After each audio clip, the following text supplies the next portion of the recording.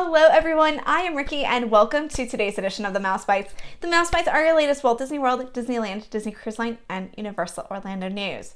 Now first things first, we are starting off with news for both Walt Disney World and Universal Orlando. Now, as we have gone through the process of, reopening the parks, one of the things that has been happening at both Universal and Walt Disney World are the temperature checks. Now these are done usually before you enter the theme parks, restaurants, resorts, and a multitude of other locations while you're visiting property, but these are going to be going away. Now, they've actually gone away for Universal Orlando Resort already, so that change happened today.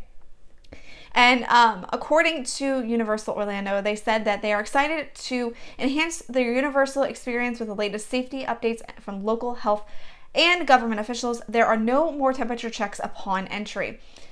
That's Universal. Now, in addition, Universal Orlando Resort has actually added a different change as well. Social distancing between travel parties is now reduced to 3 feet. Now, still, most of our original safety protocols remain unchanged, from wearing face coverings across our resort to our ongoing dedication to cleanliness and sanitization. The big change here, though, is that they have actually changed the social distancing from 6 feet to 3 feet. So that is a big, big change for Universal Orlando Resort, in addition to getting rid of the temperature checks. Now, at Walt Disney World, only the temperature checks have been removed as of right now. Well, actually not quite just yet. It is coming. So Disney has shared that since reopening, they have considered guidance from public health authorities, government agencies, and their own team of health and safety experts as they assess and update health and safety measures to prevent the spread of COVID-19. As this guidance continues to evolve, and with the support of local health and government officials, we are making some additional adjustments. Following the advice of the CDC and our local health officials, we will phase out the on-site temperature screenings at Walt Disney World Resort for cast members beginning May 8th and guests beginning on May 16th. We will continue to follow the guidance of health and safety leaders going forward, and most importantly, encourage people to get vaccinated. So again, Disney currently is not doing away with the 6 feet social distancing thing. They are only going away from the temperature checks. Now, we will make sure to keep you posted about additional safety guideline updates as they occur for both Walt Disney World and Universal Orlando Resort. Now, we know that one of the big things that people like to do at Walt Disney World is to dine, of course. It's such a huge part of so many people's vacations. And one of the best parts about dining at Walt Disney World is getting to experience a character dining experience. So, of course, with COVID, these kinds of experiences have kind of been put on the back burner. There are a few restaurants that are currently offering a light version of a character meal, but soon there's actually going to be a few more options for guests to get to experience. So, starting on May 16th, Chef Mickey's, which is currently only offering breakfast, is once again going to be offering dinner. The menu will be an all-you-care-to-enjoy family-style dinner, and yes, Mickey and gang will also be present, but of course, you're only going to be able to snap photos from afar. As far as the menu is concerned, guests will start with Chef Mickey's Caesar citrus poached shrimp salad and assorted breads. For your main choice, you can choose from ganache, roasted garlic potato gratin, plant-based farro, wheat fried rice, prime rib, roasted turkey, and salmon. Now, desserts are going to include a vast assortment of options too. For the kiddos, there's mac and cheese, chicken nuggets, turkey corn dogs, and more.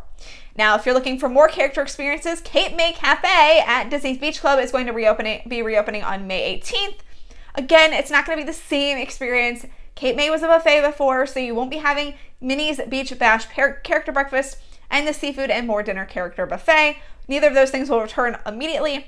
However, for breakfast, guests are going to be able to enjoy an all-you-care-to-enjoy family-style meal that features pastries, including a layered, crispy, cream-filled lobster tail.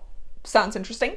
Omelets and Mickey and Minnie waffles. Now, dessert's going to include Parker House rolls, cornbread, a seafood boil with a variety of fresh seafood, the turf platter with chicken and steak, and lobster mac and cheese. Now, if you'd like to have dinner at Chef Mickey's or Cape May, reservations for those open on May 7th. That's not all. Moving forward later this summer, Tusker House at Disney's Animal Kingdom will be reopening with a modified character experience where you can take photos with Donald and friends socially distanced, of course. They're going to be dressed in their safari best as they promenade throughout the restaurant, and guests are going to still be able to enjoy family-style entrees with flavors of Africa inspirations, and menu and reservations will be shared soon. There is a change, though. The Wave of American Flavors and the Wave Lounge at Disney's Contemporary Resort. It's going under refurbishment, and it's going to be unavailable beginning on July 16th this summer. Now, for those of you who don't know, the Wave has been one of my favorite places to go over the past few months. It's been a great reservation. Breakfast is amazing. Dinner is incredible. I hope that they continue to offer similar menus when they reopen, but I just don't know based off of rumors.